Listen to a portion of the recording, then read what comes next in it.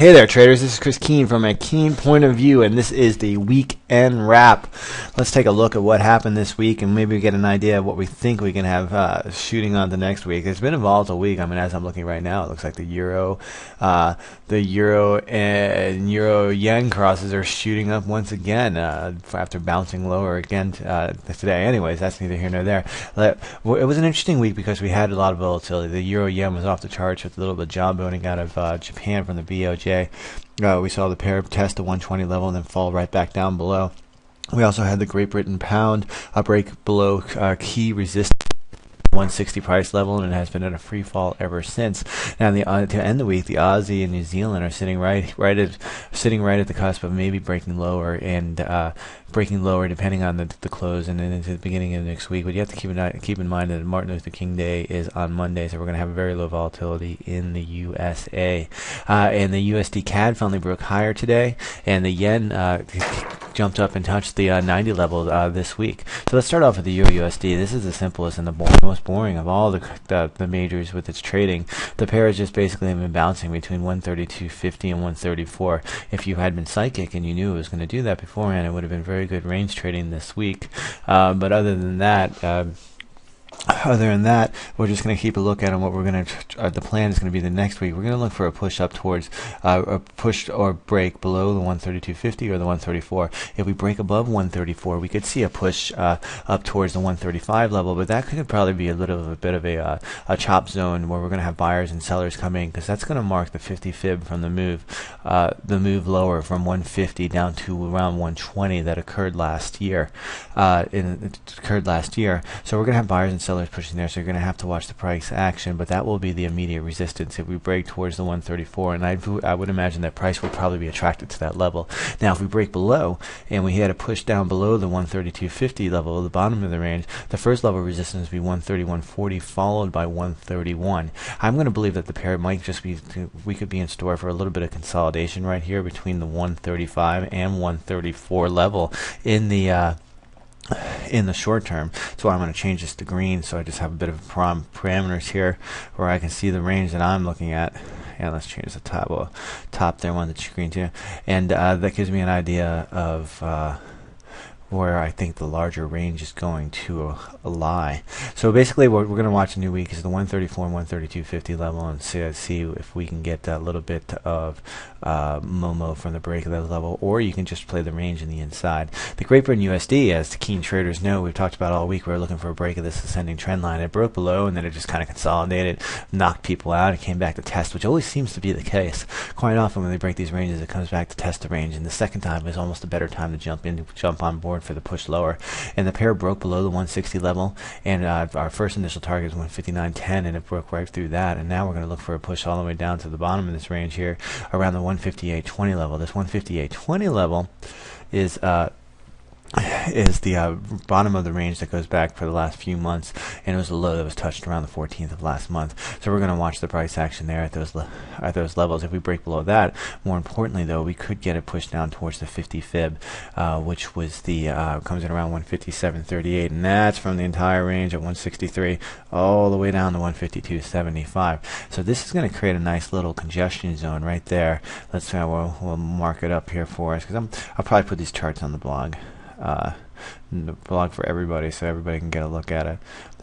So that's going to make a nice little congestion zone right there, and what the pair does at these levels is going to be telling about what it's going to do in the future. If we break below this congestion zone, then we could easily be back on track for a push higher by break of the fib zone all the way down to the 154 level. That would be the new zone range, let's just say. For example, like when we broke above the range here, we moved back up to the top of that range, and new range that I would be watching in the short term. So basically this is going to be key, and we're going to watch the 158.20, 157.83 level heading into the new week. If we get a break above the 150, a hold of close, it doesn't look like it's going to happen. 159.10, because the pound is continuing to fall. The 159.10, we get a push back up to 160, we can see a push lower, but if we do eventually break above 160, we're right back in that range. It's like nothing ever happened.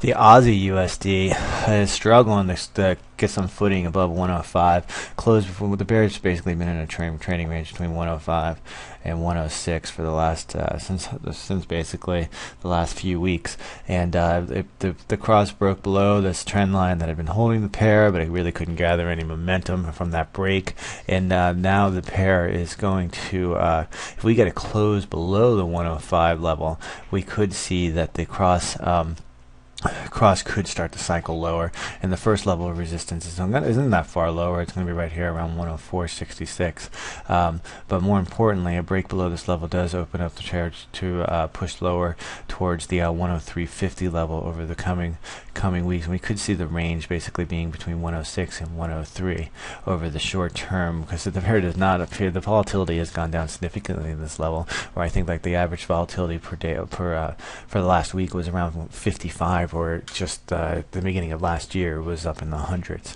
So this pair has settled down and has come comfortable. Now you could take this lack of volatility as an indication of bigger, more aggressive moves to come, and that could be the case where the pair did drop significantly after the Chinese GDP.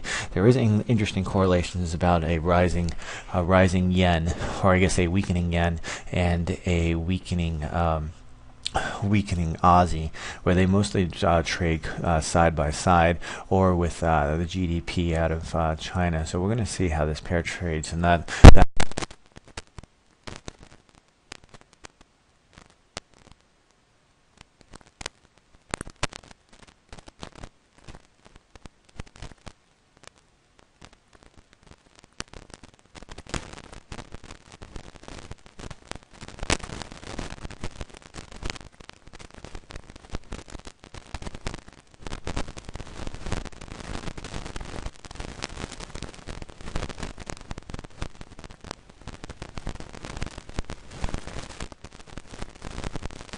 ascending trend line and top the price is at 83. It broke obviously above that, so what we're going to be is watching this pair to see what kind of action we get if we get a push down towards this trend, this ascending trend line. If we get a bounce, I would look for a move higher and take some, definitely move the break in and take some of the stops off and to see if we get a break through that. But if we do break lower, we have the first resistance here, support, excuse me, at 81. Now if the Aussie breaks down, then New Zealand's probably going to follow its step to step. So we'll look for a break of the 83 level to see what kind of action we get there. Now the CAD, this has been the exciting trade of the day. This pair had lulled me to sleep. I didn't even really almost look at it very much anymore, but you can see that the cross broke above the 98.80 level and has moved higher all the way back up to the 99.40 level, and we all know that the 99.40 level is significant. In between the 99.40 and 99.70 level, this is another consolidation zone. We have them all over the place today, and we get a break or hold. That's going to be the key. You get a break or hold of these levels. That's going to give us an idea of what's going down. If we get a break above this consolidation zone, 99.70, guess what comes back into play? 1.0040. Anybody or any keen traders, you know that level has been sitting out there forever.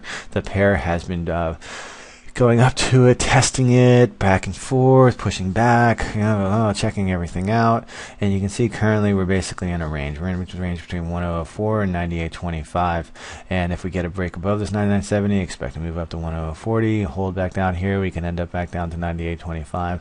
Now a break between the 1.0040 level, that will be significant because that level has kite price action for some time. The yen has just been snaking higher, and the only thing to do in this pair really is to ride a snake, quote Jim Morrison there. Then you can see that the pair higher highs, lower lows, just continuing to move up. We can draw trend lines from that, from the further end of the more aggressive trend line here. And what we could do is you can look for a move up to this trend line. You can go long, put your stop slightly below this one, and look for bounces higher. But the way I would trade this is I would look for, we have a higher high here. If we get a pullback, look for a pullback that'll come up to basically the 0.618 fib. There's a good chance that buyers could reemerge there, and we can continue the crawl higher, riding the snake. Now this isn't going to go on forever. Consolidation or a pullback is going to have to be in the cards, but we'll have to watch, and we'll have to watch for a lower low and a break of the existing trend lines for me to change my bias.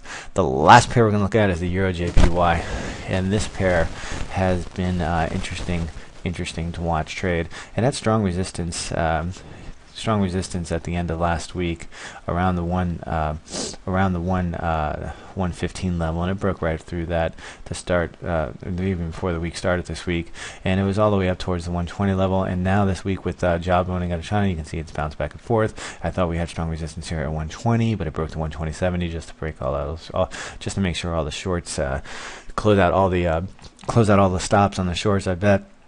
But this isn't what happened purely technical, actually, in aspects.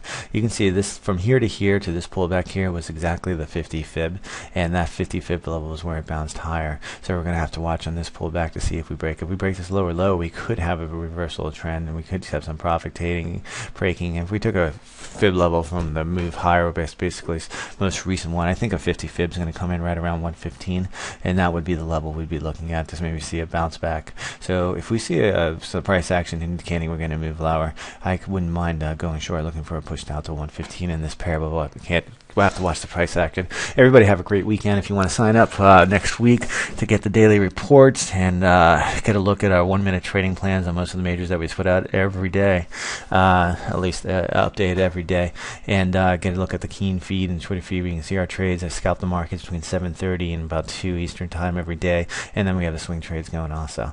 All right, everybody. First week you can get for free, so it's worth a shot. Everybody have a great weekend. Keep your trades keen, play clean.